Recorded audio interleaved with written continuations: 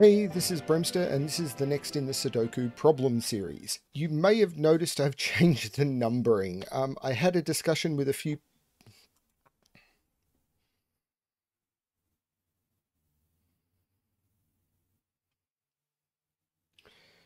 Hey everyone, this is Bremster, and this is the next in the Sudoku Problem series. You may notice if you open the problem or if you look at the video description, I've changed the way I'm doing the numbering. I'm no longer going to number the puzzles or the problems based on how many of that particular problem type I've done before. I'm just going to number the problems based on how many of the problems have been done. So this is problem number 50. So this is problem 50 German Whisper. This one is by Ling Wu Chain.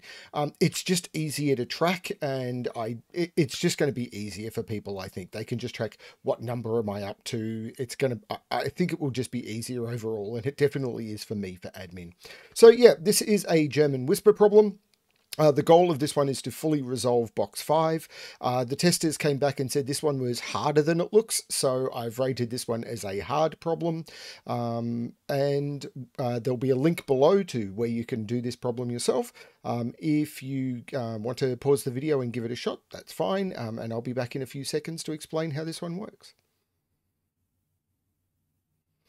Okay, so yeah, the trick with German whispers, of course, is you cannot put the adjacent digits must have a difference of at least 5. So because of that, you can never put 5 on a whisper line, and digits very close to 5 must be are also incredibly restricted. So if we look at box 5, where can we put 5? Well, we can never put 5 on the line because 5 higher than 5 is 10, 5 lower than 5 is 0, and we'd have to move away from those. So we can't put 5 here because of the given 5, so this becomes the 5.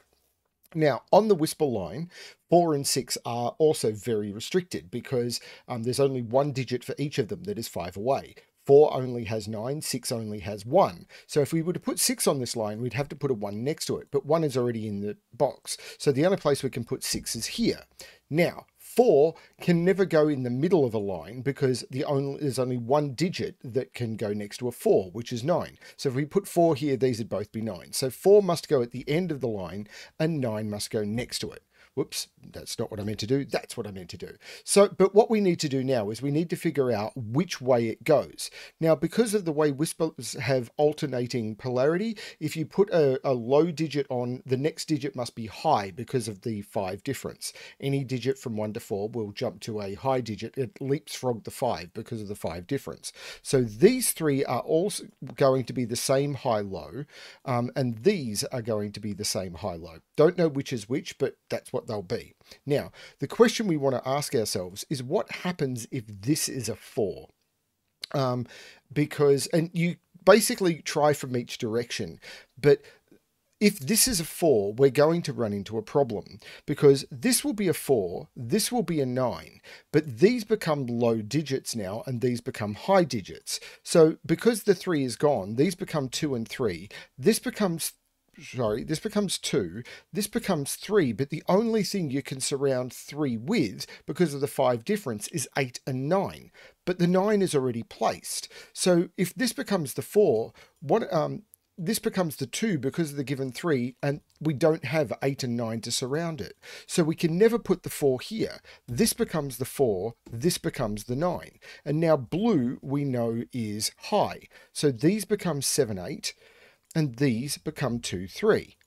Getting rid of the corner pencil marks. Now, one of these has to be 3. And because one of them has to be 3, that means that 7 is not 5 away from 3. So because we don't know which one is 3 yet, we will find out pretty quick. But because we don't know one of them is 3, this has to be the 8 in the middle. This becomes the 7. The 7 cannot be close to 3 for the same reason. It's not far enough away. This becomes the 2. This becomes the 3. And that is the solution to the problem. And it all boils down to this 3 preventing this from being the 3, forcing the 3 here, these having to be 8, 9 if we start the 4 here. A little bit tricky. I quite like this one because it means that you have to think about the high-low and the pressure on the 4s and 6s.